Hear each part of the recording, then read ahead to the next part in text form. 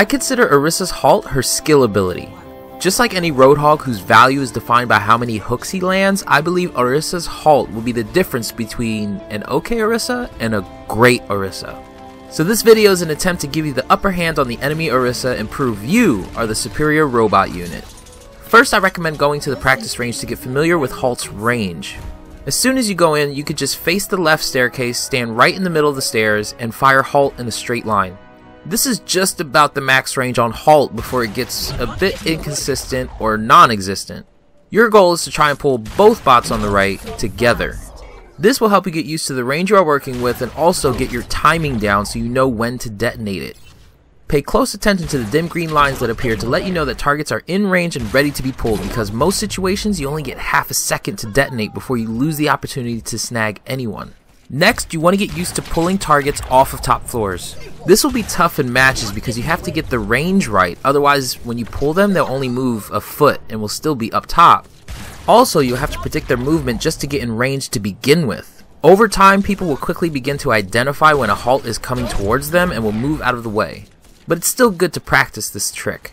Some more practical ways you can use Halt is to get an enemy out of cover who is low on health to try and finish them off, and also give line of sight for your team as well. This works well for getting someone who took shelter behind a Rhine shield and you need to finish them off quickly before they get healed. Remember that you can keep firing your gun while also firing your Halt, so keep your finger on the trigger. Another great practical situation is to use it to get a flanker away from your support to buy them a second or two to get away.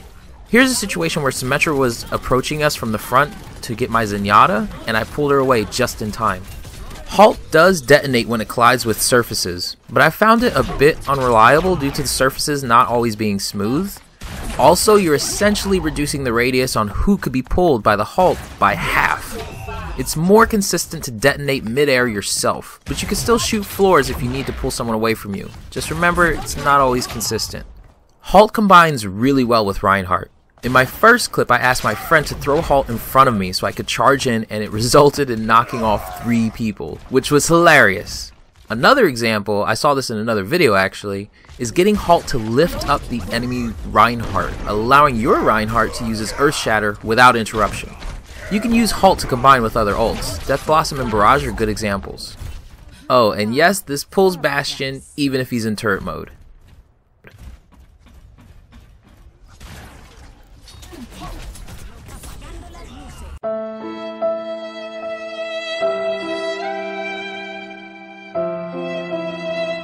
So what do you guys think?